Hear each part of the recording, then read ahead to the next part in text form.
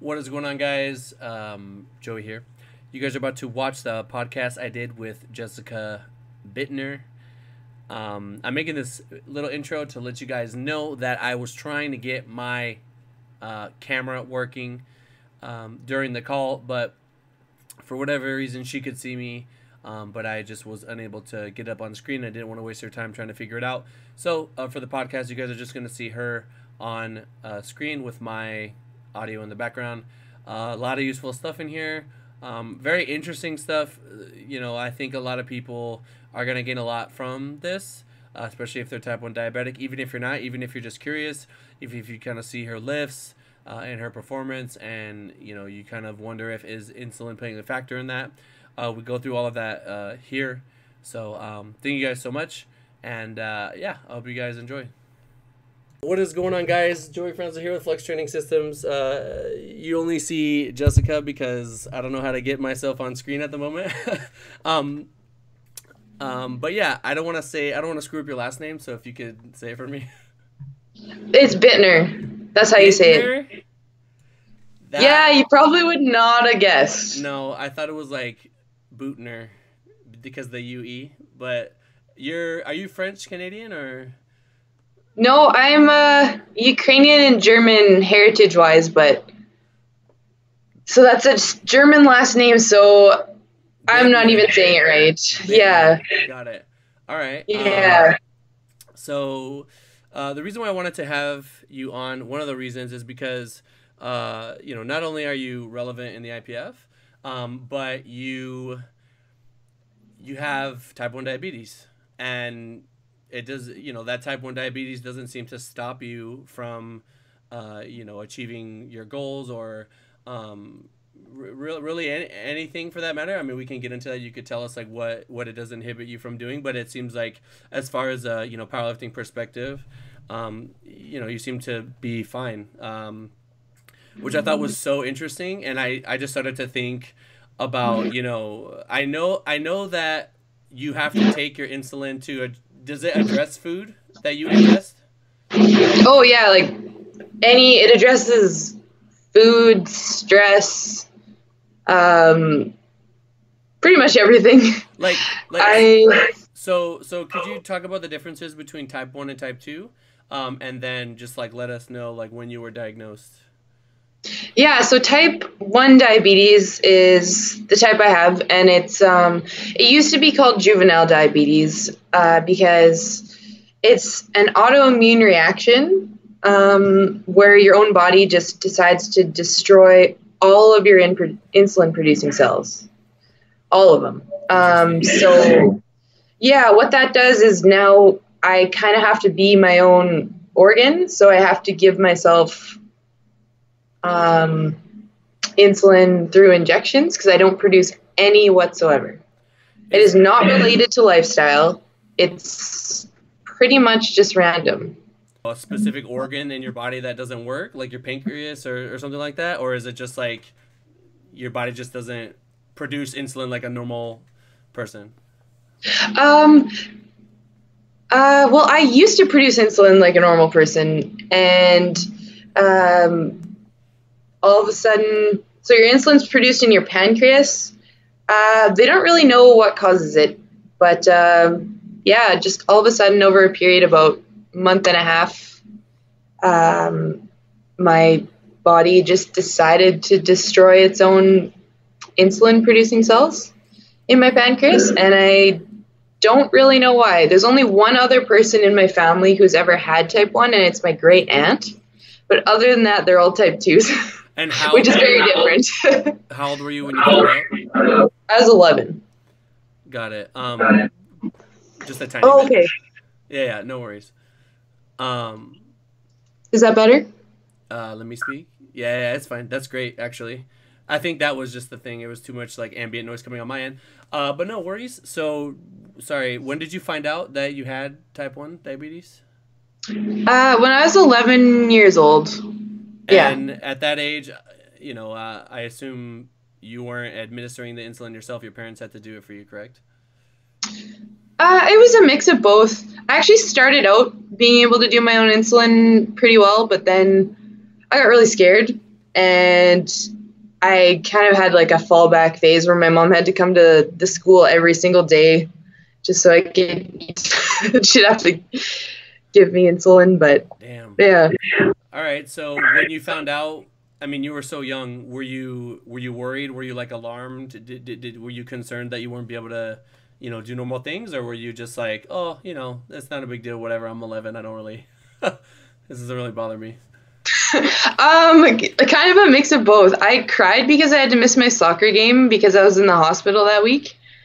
And then I got really upset a while after because I just figured it in my own mind that I could never lose weight for some reason.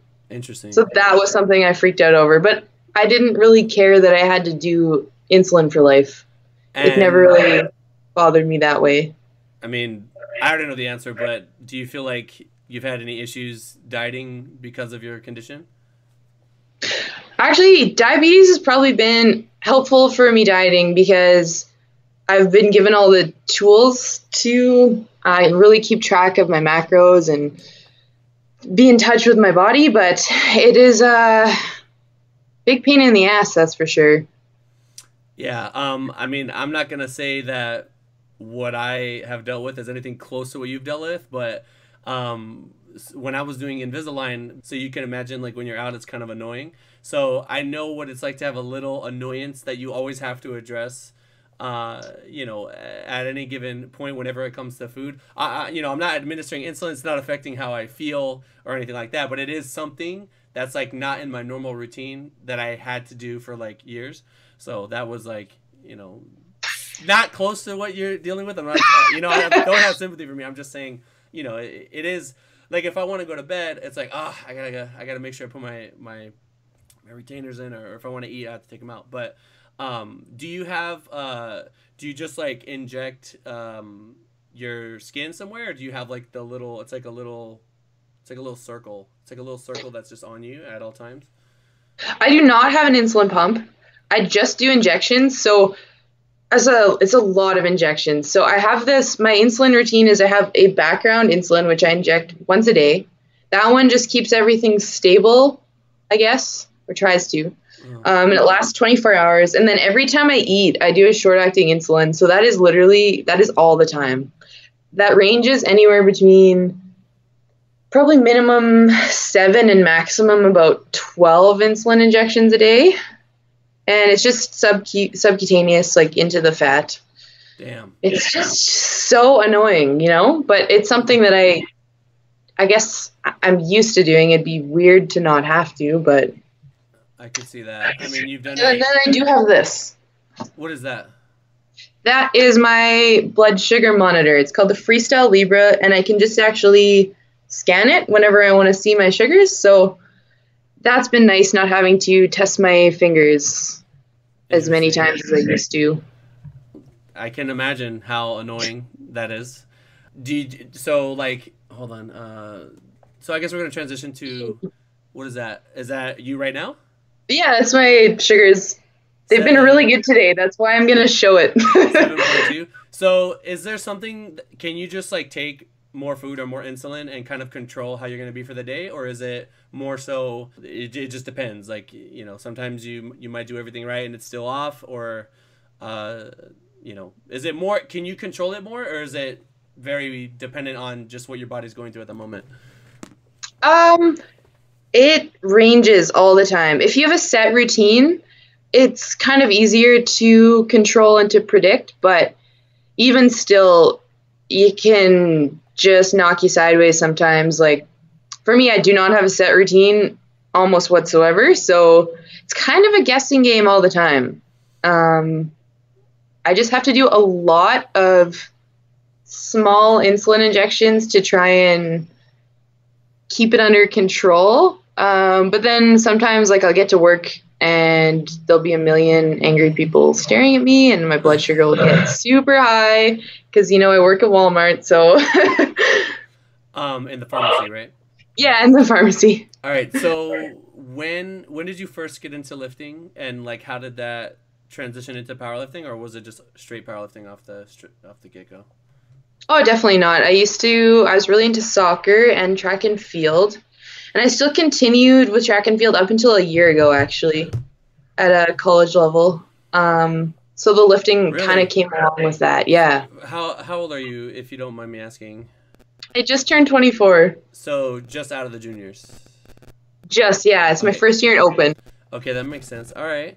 So you used to run track, and Pole vault and shot put, mostly. okay, so yeah, I threw shot put in high school, so it was just lifting and Hey! throwing. Yeah, it was just lifting and throwing. So it wasn't.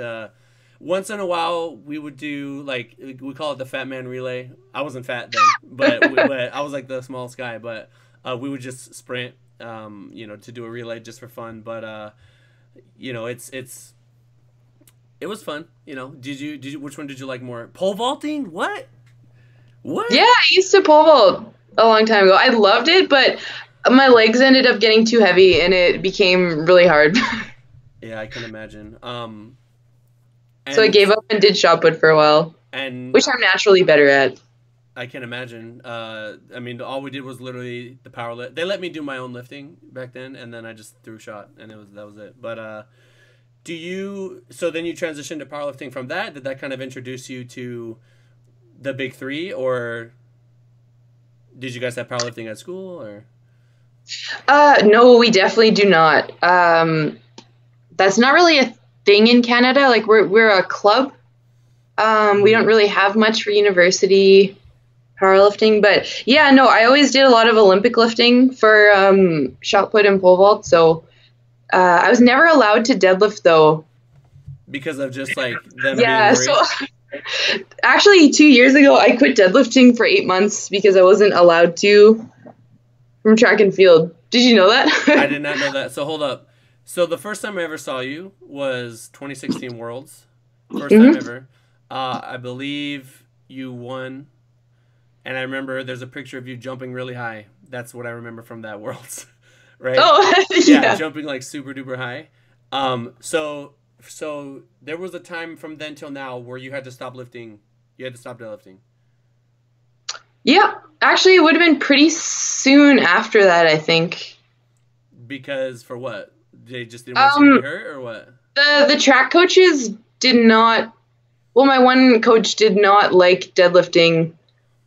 I'm not entirely sure why, but did you like? Yeah, I just was not allowed to deadlift heavy, or almost at all. Like I still kind of did, but I never said anything about it. Yeah, I was gonna say, were you a pocket deadlifter? Sorry, if it looks like I'm on my phone, I'm just trying to figure out how to get the face cam up while you answer. Oh yeah. No worries. But yeah, did you just like secretly deadlift, like pocket deadlifts? Like, okay, no one's around. All right, I'm gonna deadlift now. Yeah, pretty much. And I got told on a couple times though. I was pretty mad. That's such a wrong. Do you see how absurd that is, though? I know, right? Yeah. I mean, it kind of does. No, it doesn't make sense. I'm not even gonna try and justify that, but yeah, that's crazy. So, what made you get into what is your Fed is called CPU, right? Yeah, that's what the Canadian IPF branch is called. And what made you like get into competing in the CPU specifically? And then, was someone pushing you like, hey, I think you're really good, you should do Worlds or try to do Worlds or whatever? Or, like how did you get into all that? Well, I just I sprained my ankle and I couldn't pole vault anymore. So I went to provincials that year with my friend Cameron from PA, or Prince Albert, Saskatchewan. That's where I grew up anyways. And then I actually got a national deadlift record at that meet. Nice. For juniors. So I qualified for nationals maybe a year later. And then I just ended up going to Worlds from there. It was kind of spontaneous, really. I didn't really plan it. After you got your taste of IPF Worlds, were you eager to defend your title, or were you just kind of like, oh, that's cool that I did that, whatever? I totally didn't understand. I kind of, it's because I left Worlds early just to go back for a track meet, so I didn't really get it. Now I look back and think I didn't realize how much of a big deal it is to win. What is your like mindset now? Like, are you hungry for Worlds? Are you like, man, I can't wait to compete at Nationals? You have Nationals coming up, right? Yeah, I do. I'm really excited. I'm a little nervous because I still have a big weight cut ahead of me. It's going well though, but even still, it's really good competition. It's super high level. So like you have people that are gonna give you a run for your money, or just the meet is ran well? no, like it's competitive. I will never take anything for granted. And there's a few lifters. We're all really close. I am Really, I did not know that. I thought you were just like, I know in the juniors you killed everyone. It was like not fair. You know what? There was a few injuries in that class too. It would have been, and Vilma Olsen too. Would you not ever want to move up? Would you be competitive? Would you be competitive in your country in the 84s if you decided to just not cut? I would be competitive, yeah, but at a world level, I think I'd be more competitive in 72. Okay, so you're thinking about like, so you think you'd be able to make Worlds in 84s? I think so. I'm not. I don't think I would win nationals, but I think I would be. You have to get first or second. Okay. I think I'd be in the running for sure. Would you ever consider? I mean, have you ever tried not cutting? I know you did one, not too long ago. I know because I think I had a girl do it, and you were just over. I don't know if you missed weight or if you just like didn't cut. I missed weight, but I didn't try very hard either. It wasn't. I just didn't have the motivation. Yeah, cuts are. I've done some pretty crazy cuts, and there's a part when like, all right, I'm 4 pounds over and nothing is coming out. How am I gonna get this out? And you just have to. It's so hard, but when you get it out, you got to start moving. You got to start spitting, stay warm, and once you do it, though, it's like this giant weight is. Oh, I finally made weight. Now I can eat. Now I can bulk up. So I can. What's the most weight you've ever? Bench press nationals and nationals 2016, I went from 247 to 231. Okay. But what was crazy is that I didn't lose any strength. Like I had my best bench ever doing that, which I thought it was such a shitty situation because I was traveling and I thought I was weighing in the morning, but I was actually weighing in 5 hours later. So I screwed up some timings, and I remember it was freezing cold in Colorado when Bench Nationals was going on, and in the sauna it was like my body was so cold that it took like 45 minutes for my body just to adjust to the sauna. So I'm sitting in there like I'm not gonna make weight, but I said I'm gonna give it everything, and if I miss, I miss. But what ended up happening was you know how we have our weigh-in time, it's like let's say it's at 7:30 and I'll lift at 9, right, or 9:30, whatever. I was the absolute last person to weigh in, and my flight was starting 30 minutes. Like I was literally the last minute that you could weigh in. I went in the room. I have nothing on, you know, and I'm just going on the scale, and I'm standing on the scale, and the scale's like doing this. It's like, you guys can't see, but I'm juggling my hands right now, and it's like fluttering. It's fluttering. It's like 105 and then 104 something, 105.1, and the ref was like, I think you're good, and then he's like 105 on the dot. Like it was so close that the scale was like couldn't decide if I was under or over. So I mean, if you take an average of all those little decimals, I was probably fine. But now the problem is I have 30 minutes before my flight starts, right? Luckily I have a decent bench, so I'm like later in the flight, and it's crazy. I ended up tying first, second, third. So first, second, third, we all hit 210. So 463 pounds. Okay, cool.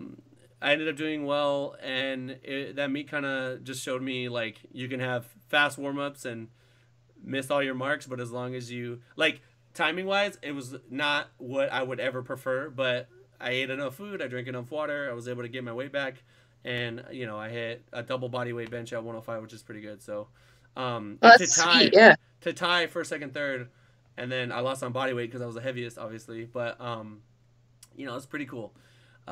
So you know, That is a now I'm gonna flip it on you. What is your biggest cut? And do you remember ever thinking like, shit, I'm gonna die? Because I know they can be really hard. Honestly, they're dangerous. When I have a lifter cutting a lot, I'm like, please check in with me. You know, I don't want you to pass out or anything.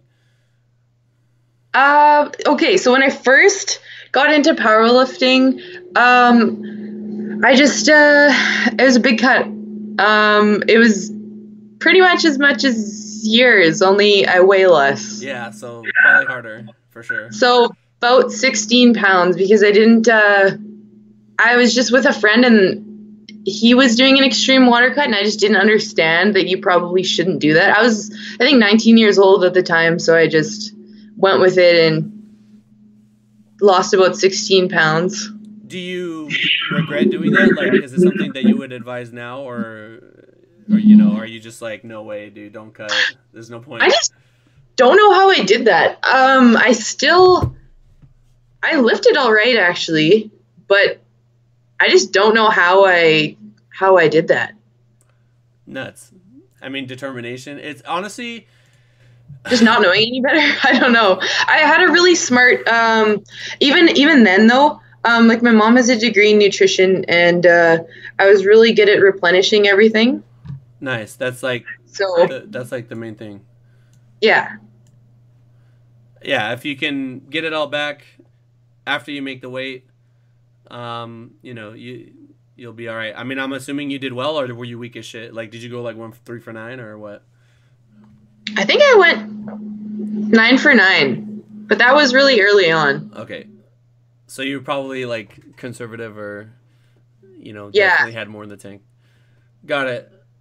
So transitioning now, I'm saving the juicy stuff for like a little bit later. But have you ever sustained like a big injury? Like, I mean, you diet. Would you say that you diet into every meet? Yep. Okay. Like, do you get to weigh a couple weeks out, or like you're literally coming down all the way and then you make it at the last second?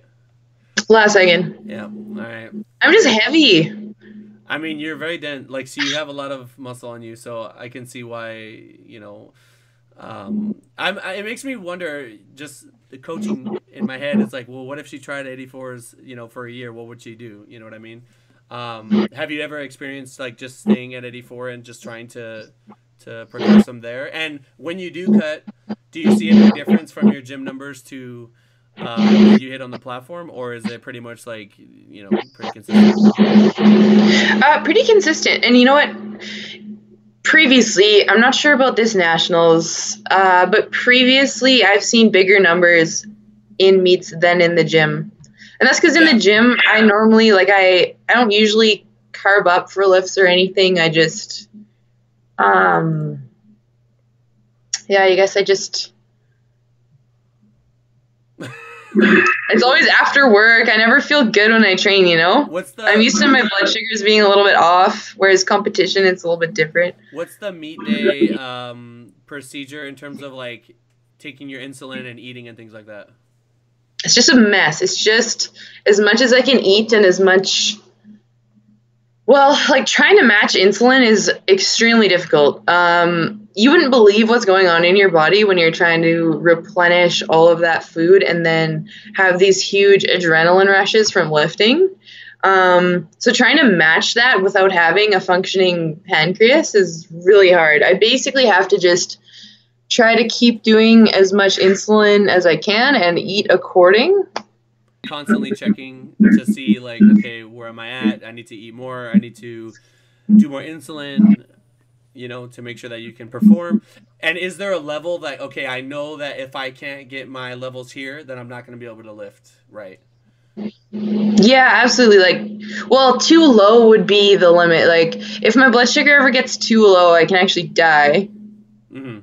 Not an exaggeration. There have been times, not necessarily. Will you just fall over and die, or is it like you start seizure? Oh shit! Damn.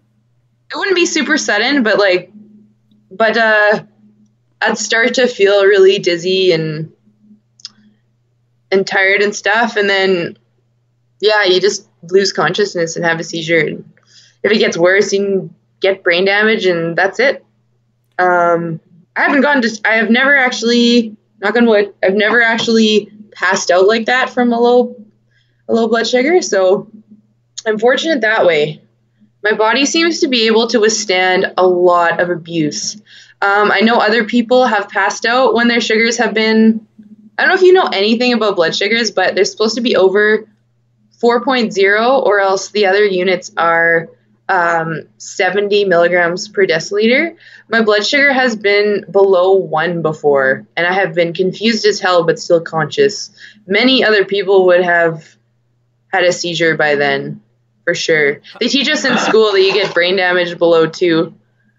I've been there too many times. How does that happen? Like the sugar's getting that low? Yeah.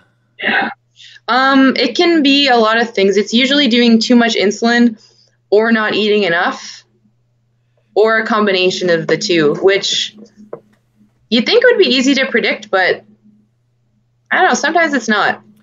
I would imagine it's a simple fix, right? You just eat more, like you could just take a quick sugar and it could bring you up, right? Or yes. Is it harder than that? That is exactly what you do. But the problem is it takes, as far as competition goes too, it takes 20 minutes for that sugar to really kick in. So if I go too low or too high, it's risky for competition too. And the thing is sometimes you're in situations where you don't have food on you, or you've eaten all of your low blood glucose supplies. So that's the real dangerous point. How often does that happen? I would imagine that you have like snacks in your car or all around you at all the time. Yeah. There's sugar and maple syrup everywhere. Damn, that's just kind of like something that you have to deal with. Do you feel like it takes a large part of your day to manage all these things, or are you pretty much like, it doesn't really bother you that much? My day just I guess I don't really share enough of that, but my day just 100% revolves around my blood sugars and how that affects everything else. Well, not 100%, but it's something I can absolutely never ignore. Otherwise, my day is utterly and completely ruined. So, just kind of generally speaking, I might have a question on this a little bit later, but generally speaking, my whole, obviously, you've posted your body here and there on Instagram. Respectfully, I think you're just proud of your gains, right? And they are respectable gains that should be shared. And, when I see you, I think at first I was like, oh, this is the ignorant me when I first found out that you were type 1 diabetic, because I know that bodybuilders some of them take insulin to shuttle more nutrients into the muscle, which is like very, very dangerous in the first place. But what I used to think is, oh, she's so lean because she takes this insulin. But the way I started to see it, and I started to talk with a buddy about it who has experience, shout out to Alberto Nunez, what's up, dog? He was saying that someone like you, imagine if you took any person that had the genetic capability to build a decent amount of muscle, a little more, a little less than what you're at, right? It could be a boy, girl, whatever. But imagine they had to be perfect with their nutrition pretty much at all times, and they had an inherent sort of condition that made them kind of think twice before they went ham. Yeah. Right? So I am confident because I would have to dig, but I'm sure someone will see this and go far back on my Instagram, and find them. I used to be shredded all the time because I was a personal trainer. I live in North Hollywood, and that was like my lifeblood. If I didn't look good, then I wasn't going to get work. And I remember around the first time Pacquiao fought Mayweather, I believe in the last 10 years, I was so lean that I was like annoying to be around. That's how strict I was with my food. No, seriously. Like I remember being on a date with this girl, and she was like disgusted that I ate the way that I ate. Like I put mustard on my salad, and she was like, "Oh my god." She was like, oh. Well, all I did back then. That's relatable. Right? Like I didn't. Not salad, but I don't know, like chicken and stuff. So like I would only eat carbs if I had a need for them. Meaning, if I was gonna train, I would have carbs before. If I was going to, that and then so it was before training and after training, and maybe a little bit for breakfast. That was it. That was it. There was no deviation, and I did that for years. Right? That I didn't know about macros back then. That's just what I did, and you know, I had a very different body composition than I do now. Right now, I'm competing in powerlifting. I am infinitely more durable in a higher weight class than in the lower weight class. And the progress that I've seen is like if I gave, I could give the same effort and just stay in this class, and 1900 is easy. I might even hit that at the Arnold. I'm not saying I'm reaching for that, but like the fact that when I came into the sport that is even part of the conversation is nuts to me, right? So obviously there's many benefits for me and whoever to stay in the heavier class. So I can't say that I relate to you because I don't know what you have to go through, and I can't imagine that what you deal with mentally. Maybe you don't feel like injecting insulin that one day. You're just like, fuck, I don't want to do this right now. Oh yeah, no, that's funny. Yeah, no, low carb actually, that'll keep you super lean. That's pretty much what I try to aim for most of the time. I'll only eat carbs when I need them, and it's been working pretty well. Yeah, and I always laugh when people, I always laugh when people say, just do more insulin. She does extra insulin. It makes her muscular. Because there's nothing that will make you fat faster than doing too much insulin. So, nothing. So, obviously we have to adhere to the laws of thermodynamics. So, like, if energy is going in, it needs to go somewhere. Yeah. I think I was using carb restriction as a way of calorie manipulation. And just really being in tune with energy levels. I mean, that's pretty much what you're doing, right?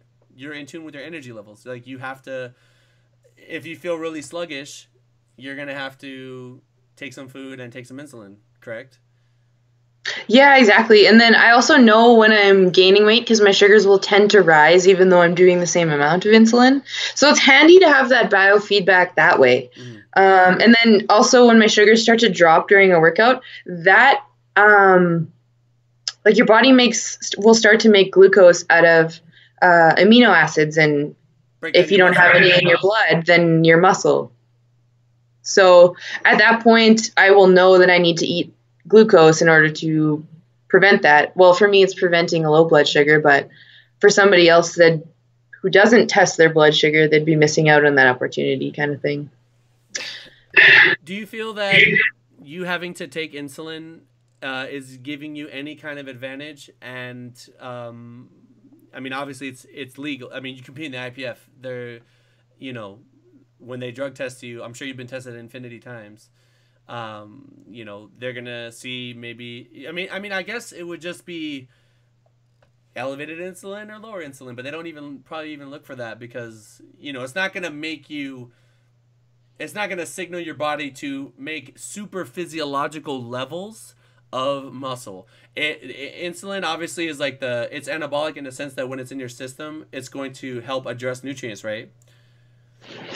Yeah, people don't understand that you have to match insulin to the amount of food you're eating. So I can't just do more insulin than I could if I wasn't diabetic. And people. So I can actually only get up to probably maybe 90% of the blood sugar control someone else would have. I would say 90 is pushing it, probably 85 or 80%. So I would not say it's an advantage at all. But the knowledge it gives me has been an absolute blessing as far as health and fitness and even pharmacy goes. It's been giving me a lot of understanding. Yeah, so I think, so for people out there that are like, no way, she's definitely getting a benefit, whatever. When you take a ton of insulin, if there's no food there, all that's going to do is drop your blood sugar, right? And you're going to die. Yeah, like I'll die or else I'll have to eat a bunch. And it doesn't make you... It's not solely responsible for gaining muscle. It's like insulin is way more efficient at making you fat because you can only put on a small amount of muscle a day, but you can put on an almost infinite amount of fat. And the insulin, that's what it's going to do after that amount of muscle is. So hypothetically speaking, if you ate a shit ton of food and took a shit ton of insulin, your probably gonna store a bunch of fat like any normal person would had they eaten substantial amount of food in one sitting, or if you just went on a binge streak and you were just pumping insulin for a week, you would just get fat. Oh yeah, I get fatter. I can get fat really quickly. I don't know if it's quick, like more quickly than other people, but it feels like it. You ask anyone, any type 1 diabetic, how easy it is to get just puffy, just feeling gross. It's real, happens real fast. Nice. So nice. Yeah. Nice. So I'm gonna roll it back. Let's say it's meet day, right? You lift at 10, right? It's 8 a.m. You've already weighed in. You have 2 hours now. How have you taken any insulin at this point? Are you gonna take more? Do you take the insulin first, then you eat the food, or what is the procedure leading into squat opener at 10 a.m. if your weigh-in's at 8? So once I'm in line for weigh-in, I'll do insulin first. It takes a while to kick in, but I don't want to do it too far ahead of time in case it's gonna drop my blood sugar, and then I'll have to have a bunch of sugar and I'll wreck my weigh-in. So it's kind of a fine line. Insulin first, about half an hour before I weigh in, hopefully. And then after that, I'll go for liquids first. And as that insulin's kicking in, I'll start to eat some carbohydrates. I usually aim to replace my glycogen stores. So I aim for at least 150 grams of carbohydrates before squats. If you do that, sorry, I didn't want to interrupt you. If you do that, go ahead. Do you okay, if I'm taking 150 carb, I know that I can take X amount of insulin and it should handle that? Or is it depending on the sources, or, does it vary? It's kind of a toss-up. It really does vary. I can estimate, but at that point, my weight is changing so much that I don't really know. I usually I guess I aim for error on the side of too much insulin because I can just always eat to accommodate for it. It's way easier to bring up a low than to bring down a high. A high takes an hour and a half, 2 hours to fix, so that can be disastrous for lifting. Damn. So yeah. Do you feel like you have it down at this point? You're pretty much all right, I know that if I'm gonna compete, this is pretty much what I'm gonna have to bring with me. This is what I'm gonna have to do. And just in case, I'll bring extra this or that. Or is it kind of fuck, I don't know what's going to happen. Let's just go with the punches. And it's a combination of both. I really prepare for every scenario I can think of. And I have so much sugar, diabetes supplies, whatever with me. But it is kind of a toss-up sometimes. So I will never take for granted having a good performance. I know that I can force myself to lift some solid weights under extremely shitty conditions, but I can never take for granted that I'm going to have a great meet, because any small thing could happen and it could wreck everything. So I honestly just it kind of takes away my nerves, if that makes any sense. Because because it's something you're familiar with, or you just know okay, I know that if I do this, I'm gonna perform. So you're kind of not worried about it. Yeah, it's almost like worrying about my diabetes kind of takes away from worrying about lifting weights, because oh, interesting. I don't know. Also because I lift weights all the time, and you know what? It's just like the gym. Yeah, I think it's very only with a lot more people watching. How many meets have you done, if you don't mind me asking? Or just a ballpark if you're not sure. I maybe do 3 or 4 a year, so probably 10 to 15. Okay. So I mean, at this point, it's just kind of once you're on the platform, you're not thinking, you're just lifting. That's it. You're not worrying about nothing. Is that kind of how you enter that flow state? You know what I mean? Is that something that you can relate to? Is that pretty much where you're at now, or do you still oh my god, am I gonna hit depth? Is my bench gonna be held long enough? Am I gonna hitch my deadlift? Do you still think about these things, or are you kind of just past all that at this point? I kind of think about those things, but I usually just more focused on the lift, because I don't know, when you have a 400 pounds on your back for squats, it kind of knocks those thoughts right out of you. Yeah. the first time I did the Arnold, friggin' 4 years ago. Crazy. Time flies. Yeah, how old are you? I'm 28. So Nice. this would be my fourth Arnold. Oh, right. So yeah, I'm probably gonna do 5. Imagine do 5, do hit 2,000, and then just hang it up. But yeah, so the first time I did it, I remember walking out there, and I know that my lifters experienced this, even my more experienced lifters, because the Arnold is like, you're in this hallway, right? You guys can't see, but I'm using my hands to like shape the room. There's this hallway, and there's filled with people, and there's like 3 lights, and there's one center light that's right on you, right? And when you walk out there, everybody's looking at you, and it's just like, holy shit, this is and it's dark, and the only light is on you. So it's like, you're the center of attention. And the first time I ever did the Arnold way back, I was like, fuck, you know, it kind of hit me. And now when I do any meet, Nationals, prime time, you know, the Arnold, I'm just lifting, guys. Like I remember I hit, you know, I'll hit a PR and just be like, you know, I did 30 pounds less than this in the gym. It's fine, you know. Like we kind of take it for not for granted, but I'm just like, I expect it of myself because it's so routine for me now. It's like automatic. I don't even think about it. You know. But then afterwards, I'll be laying in bed one day and I'm like, fuck, man, like I did really good. You know what I mean?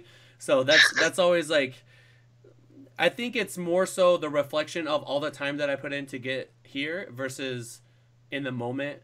You know, that really just, that's when I really kind of appreciate how far that I've come and what I've done. I'm sure you've had that moment, or you might, you know, squat 450, bench, you know, 250 and pull like 5 something. You pull 600 one day, I wouldn't be surprised, you know, and you'll be like, wow, like I'm probably one of the first girls to ever, you know, ever do this. Like, and I think honestly, Jessica, you're like a freaking superhero in the sense that like you have this thing that's very different about you, and you don't let it stop you from being great at powerlifting, you know, or whatever the hell it is in life that you decide to apply yourself to. But you know, and just to see like, wow, this person is. I'll just hold my laptop. Is that better? Yeah, that's good. Okay. Sorry about that. It was so loud. It was so loud that it blinded me. So, but yeah, I mean, I think it's just what you're doing is crazy, and you know, I could totally see how people would think that the whole diabetes thing would like give you an advantage, but if anything, would you think that it's more of a hindrance? Like, you can't just like, all right, I'm gonna pump in this food, and you know, I'm gonna lift. It's like, all right, I gotta take this food, make sure I got enough insulin so I don't die. Yeah, like I don't think it's an advantage at all. I definitely think it's a disadvantage. I just don't. You don't share the everyday. I don't share nearly enough of the things that are difficult. But yeah, every day is. What's the hardest thing? I have it in my notes. The biggest pain. What's the biggest pain about it? The biggest pain is having to wait to do something because my blood sugar is too high or too low. Like, for example, I got up really early in the morning the other day, and my blood sugar was so high that I couldn't deadlift. But then I had to go to work until like 10 p.m., so I just couldn't work out that day. And I'd be mad. I'd be very frustrated. Yeah, and like things like that happen all the time. So it's just patience, and diabetes doesn't stop me, but it definitely slows me down sometimes, for sure.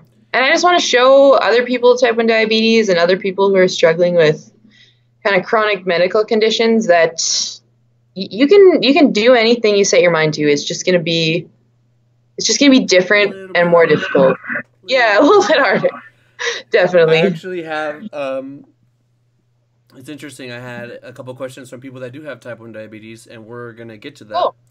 Yeah. But, okay, so we're talking about patience, right? The other day, I think it was like a couple weeks ago, I DM'd you because I was like, this crazy person just came at her, and you responded like a freaking, yeah, so someone was in your DMs, like, just, I don't even know what they were saying something about you're a cheater or you're taking steroids or it's not even your hard work, it's like it's your insulin that's giving you gains or whatever, and this person's obviously very ignorant, they don't understand what's going on, but you responded like a freaking president, right?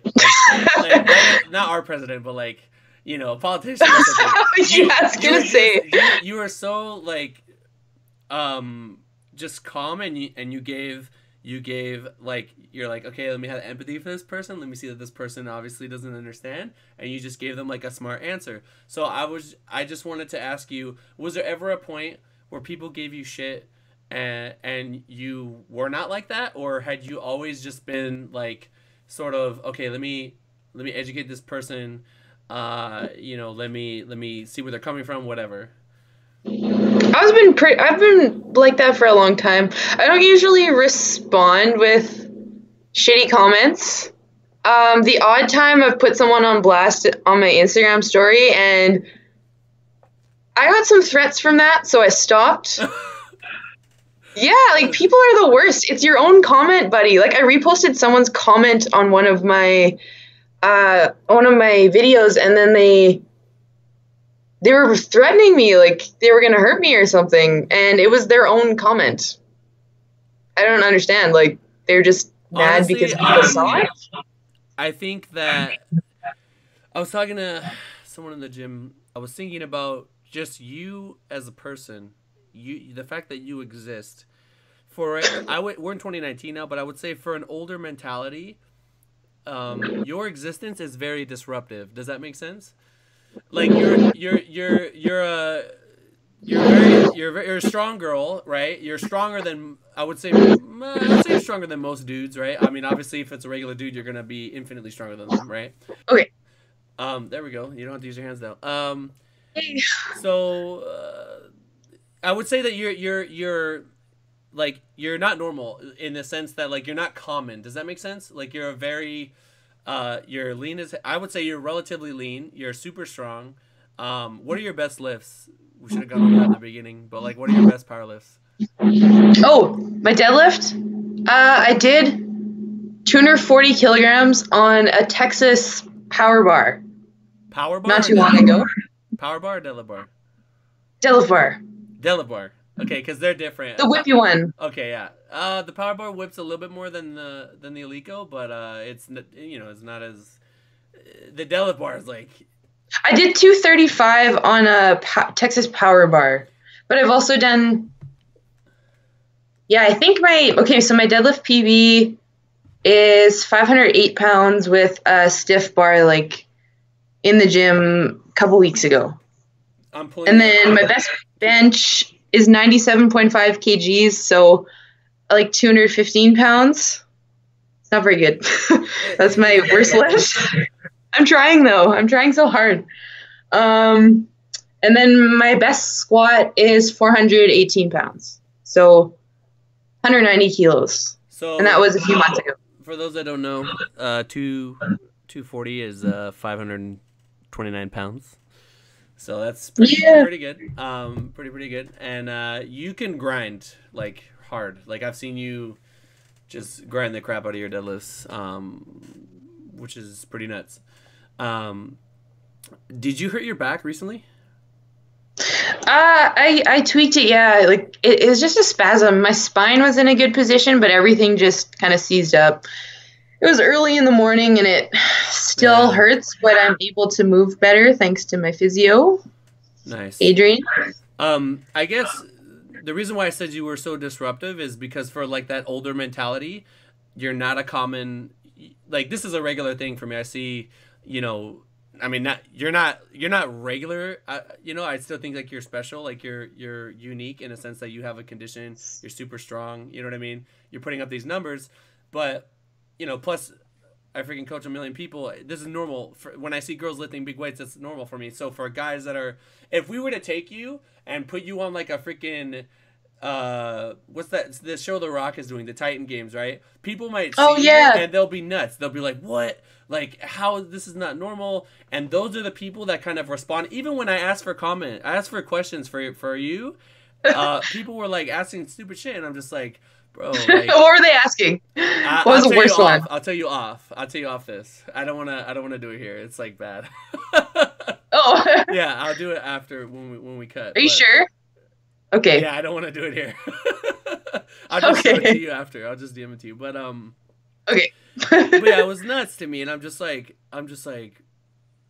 bro, like, they've just never seen it before, and for them, it's kind of like, I think it comes from insecurity. I think it comes from people just not understanding, like, what is possible. If you, sorry, I have a window up here, turning off my night shift, but yeah, it's not normal for them, so they're insecure. Maybe they're not making the progress that they want to be making, or they're not hitting the numbers they want to be hitting, and they see a girl doing more than them, and they're just like, what, like, oh, insulin, oh, that's why, okay, that's why she's better than me, right? That's literally what I believe, where it comes from. And it's just a mentality that I hope dies over time. I hope people just can understand that, like, instead of seeing someone and going, oh, that person is strong because of X variable, why not like educate yourself on the subject, and then say, oh, okay, this person works hard just like I work hard, they've just been at it longer, and they have this condition that's actually like a hindrance. You get what I'm saying? Oh yeah. I don't know if you've ever seen it from that perspective, but when I see these like crappy comments, that's what I think. I almost feel bad for them. That's what I think too. Like, things they don't things they see a strong deadlift video, and then they don't realize that, one, sometimes I work out for 3-4 hours a day. Actually, most of the time I work out for 3 hours a day. Number two, I watch my nutrition meticulously because I absolutely have to. And number three, I just have a really good background too. Like, my mom is super strong. And she has a degree in nutrition, so she taught me a lot growing up, and that part has really helped me too. So that really actually gave me a few steps ahead. So with those things, like, it's really, and I also did, honestly, I played like every sport growing up, and kind of addicted to exercise at this point, but that's okay. It's gotten me pretty far. You don't really let the ailment stop you from hitting your goals and things like that. And I hope that some people see this video and they get it more. Like, they understand that, like, there are different people out there. There are people that had you not had this condition, who knows? Maybe if you didn't have this condition, you wouldn't be. Maybe you're an 84 because you weren't as strict with your food, and you're just more like carefree. You know what I mean? Oh, probably. Right. And yeah, definitely. Everyone, like, a lot of my other, generally my family seem to tend to, like, my relatives seem to tend to gain weight easier, but maybe I probably would have been like that too. Like, they're just, a lot of them are really strong, actually.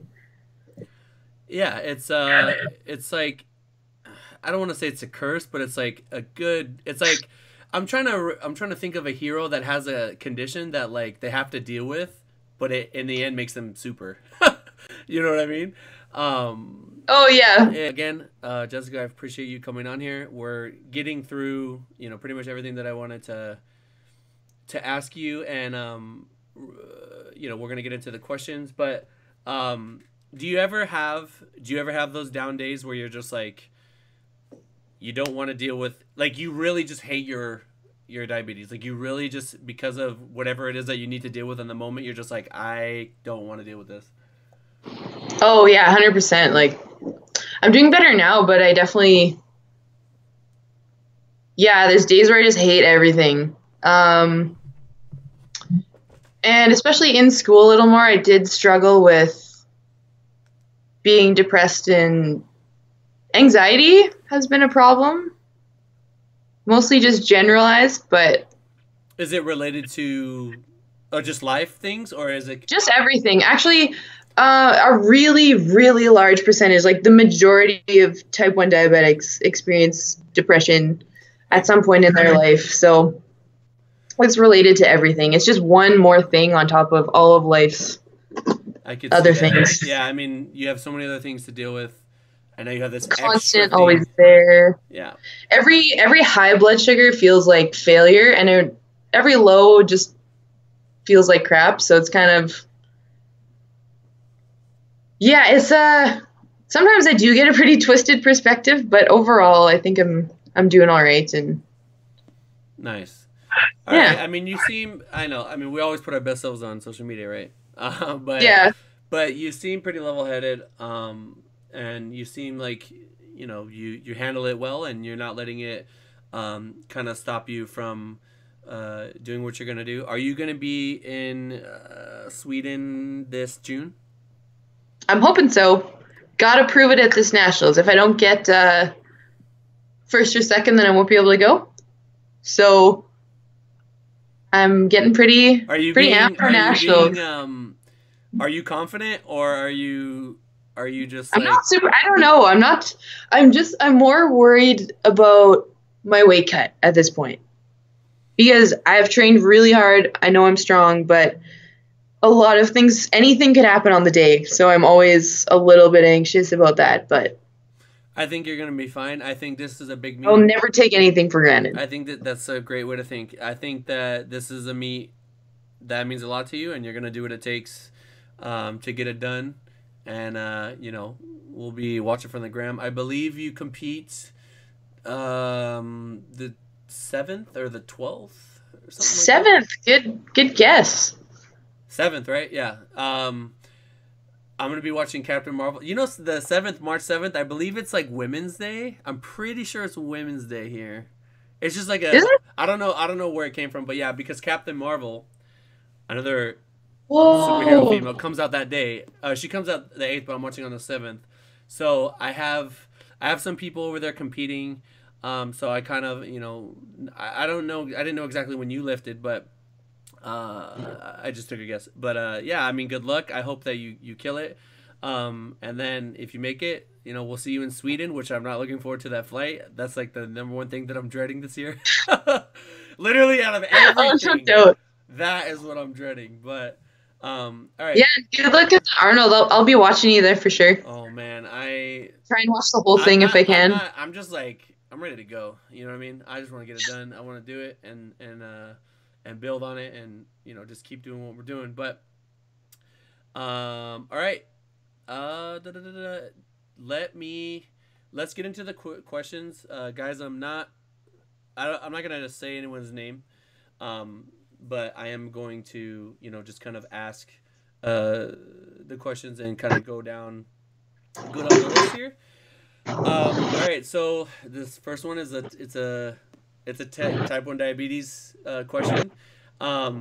Is there any advice, I guess, that you'd wish you had received as a preteen? I don't know. I guess they're preteen. I'm not sure why they're asking preteen specifically, but is there any advice you could give to a young person that is dealing with this condition? Well, one thing I wish that people taught was that exercise doesn't just drop your blood sugar. There's kind of it can drop and spike your blood sugar, and I wish someone had taught me better how to deal with that, because I always played soccer and I just had to have like Skittles on me at all times so my sugars wouldn't drop. But then when I started doing track and field, like pole vault or 60-meter sprints, my sugars would just spike, and I had no idea why. And nobody told me for a really long time how to handle that. Sorry about that, guys. There's minor technical difficulties that we had to handle. Next question. So someone's asking, how do you lose weight while you're prepping? I'm assuming. Well, I'll let you answer. Do you do anything different than what a normal person would do?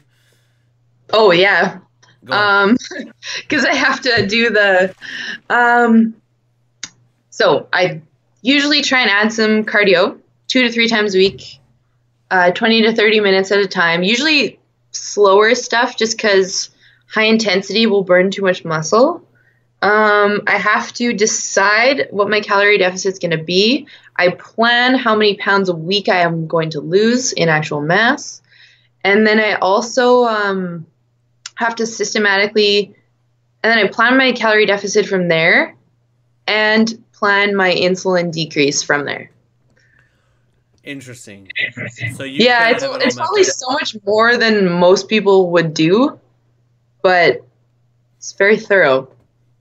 I mean, you kind of have to be, right? Yeah, I'm gonna do a video on it actually soon because that's my most popular question is about cutting weight and losing weight. Nice. So, how tall are you? oh, that is actually never mind. That's my most popular question. I'm 5'7.5". Yeah, you seem super tall on the ground, but I saw you this recent Worlds, and you're just pretty tall. Just average height. Respectable. How does being diabetic affect your recovery and your performance? I'm not really sure how to rephrase that. Perhaps if you have an answer, let me know. But oh yeah, well, I mean, as far as performance goes, it's always a toss-up. I mean, I never know if how much it's gonna affect my performance, but I always kind of assume it will, at least a little bit. And then recovery, I actually, as a type 1 diabetic, my body's probably a little pro-inflammatory. So there's actually been a few small studies that show I might have increased muscle soreness after working out, which, yeah, DOMS, I definitely feel. Interesting. So another example of it not giving you a benefit. Yeah. You know, there's some questions on here about your technique, and it's just like I know the answer, and I don't think it's it's not that interesting, so it's like it's whatever. We already went over whether or not, what do you have there? Is that a fruit? Is it no? That's a vegetable. What is that? A pepper? Yeah. So are you gonna have to take insulin because of that, or are you good? No, it's a free food. That is so cool. That is so cool. You just pulled out a pepper and started eating it.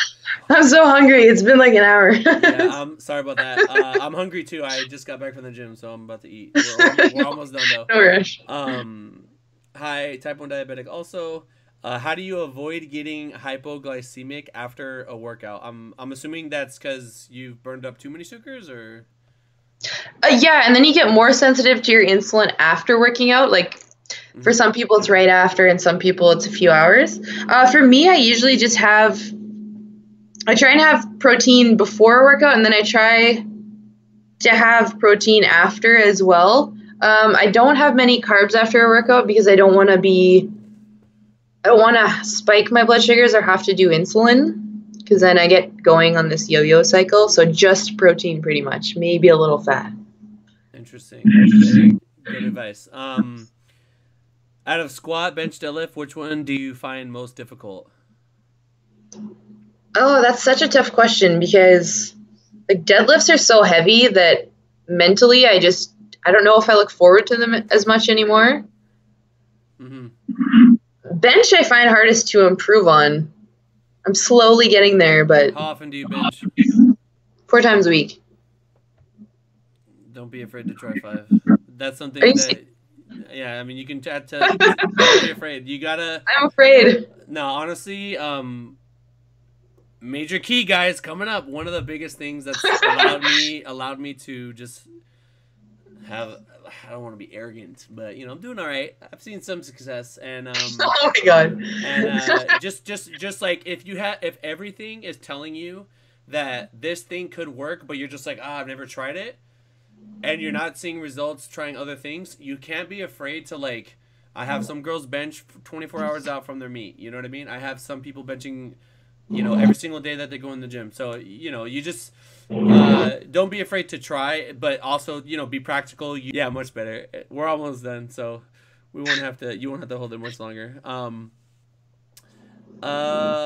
Any tips on how to? Okay, so wait. Any tips on how to maintain glucose from going too high or low during strength training? I think we kind of went over that, but if you just wanted to reiterate, too high, I guess we could say like prevent it from going too high. Too high. So pre-dosing insulin. Of course, you have to always have glucose on you and be aware of what it does. I kind of play around with it, but I pre-dose a few units before I lift usually. And then you can also do a little bit more intense warm-up, like cardio-wise, just to increase insulin sensitivity. So like go for a 5 or 10 minute jog. Powerlifter's worst nightmare, but it helps. So your preferred food or drink to raise your blood sugar when you're training? Pure glucose. I have a powder drink mix. I have post gym actually. It's pure dextrose. Just mix it in my water, or else sometimes I dry scoop it and just let it dissolve in my mouth. Like the sicko I am, but sitting there with a bunch of like glucose in my mouth. But that's my favorite. It works fastest. So yeah, this question is: do you eat carbs mid workout? And then how do you do insulin for that without monitoring with Libre sensor? Well, I'm always checking my sugars on the Libra, but I only really eat carbs in my workout if I need to, or like if they're dropping mid-workout, or else sometimes at Rise Strength Lab, there'll be donuts there, and I'll just really want one, so I'll just do insulin for that, of course. And you kind of already mentioned that your knowledge of all this stuff kind of helped you with like being a pharmacist is helping you kind of like understand things better, and how insulin can like affect you differently. They're asking if being a pharmacist helped you at all with your progression. It definitely gave me access to a lot of studies. I actually think it might be the opposite way around, where being diabetic helps me to be a better pharmacist. But yeah, having access to all the resources, like all of the nutrition and drug studies, has definitely been helpful. And just learning how to learn and do research has been awesome. Nice. Do cucumbers or vegetables like of that family have any effect on? I think this person's talking about type 2. They're saying that like very green kind of leafy vegetables like that might help with diabetes, but I'm pretty sure they're talking about type 2 because like type 1 you can't get rid of it. Actually, eating better though really, really helps type 1 diabetes. Eating a bit lower carb is my preference too. So I do eat a ton of green leafy vegetables and colorful veggies. Well, I was obviously just snacking on a pepper, but it's honestly helpful for type 1 and type 2 diabetics. So like type 2 especially though, because it's often diet and lifestyle related. So yeah, vegetables are good. Whoever said that, eat your veggies. This next question is they're asking more about your diet, and they're saying, how do you maintain so much muscle while being so lean? So that brings me to want to ask you, what is your daily protein intake, if you track that, which I'm sure you do, and what are your like sources? So I try and get as much protein as I can from food, and I try and get 1 gram per pound of body weight a day, especially when I'm dieting. I start off my day with a bunch of egg whites and mixed with like 1 whole egg kind of thing, low-fat cottage cheese and yogurt, like chicken, salmon, tuna. So a lot of whole foods. A lot of whole foods, yeah. And I do have protein powder after a workout sometimes just because it's convenient, and then protein bars too, but I try and stick with as much actual food as possible. And you have to take insulin, I'm assuming, with all of this, correct? Yes, less with protein and fat. That's another thing I wish that they taught me when I was younger, but you do have to do small amounts of insulin for that too, yeah. Got it. If you could only do, well, first off, I'm assuming in competition you compete low bar, correct? Yes. Okay, I'm gonna modify the question a little bit because we want it to be, want it to make sense here. What is your favorite accessory that you use to bring up your comp squat, if you do any at all? Oh, that's a really tough one. I love pin squats. God, And I you're love front insane. squats just because I love what? You're insane. Pin I squats love are really them. hard. Pin squats. And I love those crazy, stupid bouncing kettlebell things. I don't know if you've seen that on my Instagram, but Bouncing I love kettlebell it. things. And front squats. I have Front to. squats, I love them. I used to do front squats a lot, but I've evolved to the point where I could just squat, and I only squat. Would you believe I only squat once a week? It's pretty crazy, right? What? Yeah, I do high bar the other day of the week, but I'm Oh, I'm incredibly low volume. Like how many? I'm curious. What's your frequency like squat? So bench is 4 times. yeah, right now, I don't have a coach right now, so I've kind of been doing my own thing for this prep. Like 2 or 3 times a week, if you include squat accessories. For squat and deadlift is 2. two. Got it. So 2, 2, 4. Got it. Um. So this person was asking if you have cardio days. If so, what do you usually do? I think you already went over that. I think you said 2 to 3 times a week. 20. Was it 20 minutes? 20 to 40 minutes. 40 minutes. 40 is hefty. 40 is hard, yeah. It's like, Yeah. mentally. Do you listen to music or anything to help it go by, or is there? Oh, yeah? Okay. Who's that kind of psychopath who just doesn't listen to music when they do cardio? Or I've been watching different movies. Right now, I was in the middle of watching Venom again. So that I try to only watch it during cardio, so it motivates me to do it. It's a major life hack right there. I love that you dressed up as superheroes and that you just mentioned Venom. Like, I'm that guy, dude. I'm the dude. People bombard me with stuff all the time because they know that I eat that shit up. But that's so awesome that you like superheroes, guys. So sick. Love them. I'm just going through this right here. Someone is asking, have you ever tried strongman? You would probably kill it. I have not tried it. At Metal Performance Training Center, one of the gyms I work out at, they're always trying to get me to do strong woman, but maybe one day. I think you have a lot left in powerlifting, and that could potentially hinder your quest for world dominance. But yeah, down the road, I mean, shit, you could do anything.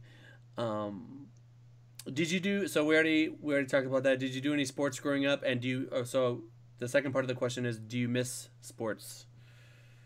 Playing sports. I definitely do. I don't feel athletic anymore, especially in the winter. I just feel like, well, I don't know, powerlifting, I love it, but I miss athletic movements because they're very hard to do in the winter here. Like it was actually, Saskatoon was the coldest place on the planet about a week and a half ago. And Mars. Wait. It was as cold as Mars. Did you know this? I was just telling someone that I know that here in Minnesota it was -40, and I was like, that's like Mars when the sun is out. Yeah, no. Someone on my Instagram was saying it's impossible to get that cold, and no. So, like no. So I have this theory. I'm sure it probably makes sense. The weaker our ozone layer gets, the ozone layer is kind of like a greenhouse effect, right? So we keep all our heat inside, right?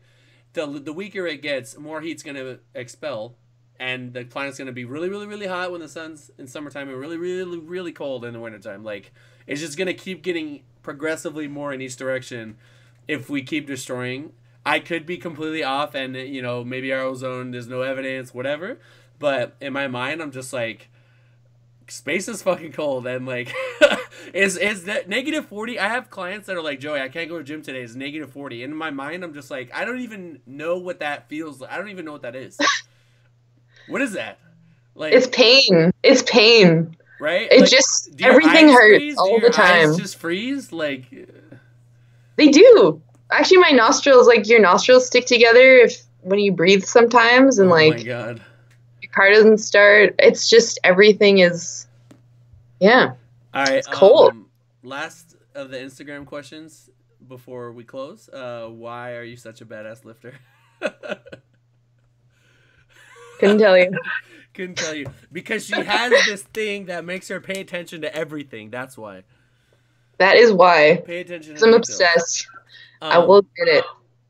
So, again, thank you, Jessica, for coming on. I think, you're a great example of someone that can live with this condition and still get the job done. If you make worlds, or I guess in general this year, do you have any specific goals that you want to leave with? And is there any kind of do you have a cause that you're lifting for, or or is there anything that you want to do with your lifting? I know you said that you wanted to show people that have this condition that they could get it done. Is there anything that you want to do with your lifting this year that people maybe don't know about?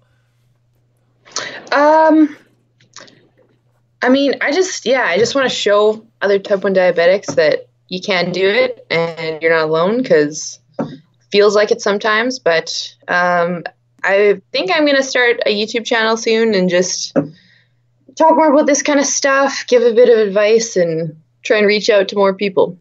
That's what I'm going to do. I think that'd be awesome. And, I think what you're doing is great. Keep doing it. Know your worth. Know that you can do anything in this sport. As long as you could be the best 72 in the open. If that's something that, if that's what you want and your life allows for that, I really think that, you could buckle down and, you could do anything. Seriously. Don't get me wrong. I'm gonna be training some 72s that are gonna keep you honest. You know what I mean? But I think I want that world record. Right? I want it. You want it, so you know what to do. You already got all the details. You already have this condition has taught you how to deal with the hard part, right? All the little things, the food, the nutrition, all the stuff that I made a post on my team group the other day saying some stuff about nutrition, and it was alarming how many people were like, oh my God, I eat no protein. You know what I mean? Oh, no. And I'm just like, what? I thought this was I thought people knew this. So I just, give more effort to try to make sure people know that they need to eat. So, all right, Jessica, I'm sure your arms are tired from holding the laptop. My strength endurance is terrible. But yeah, thank you so much. And guys, let me get a hashtag. Usually I finish these off with a hashtag in the comments below. Is there anything on your mind, Jessica? Let me get a hashtag maple syrup. Hashtag maple syrup in the comments below. That's another good thing about the frozen car is you get frozen maple syrup when your blood sugar's low. That's awesome. Alrighty, Jessica. Okay. Thank you.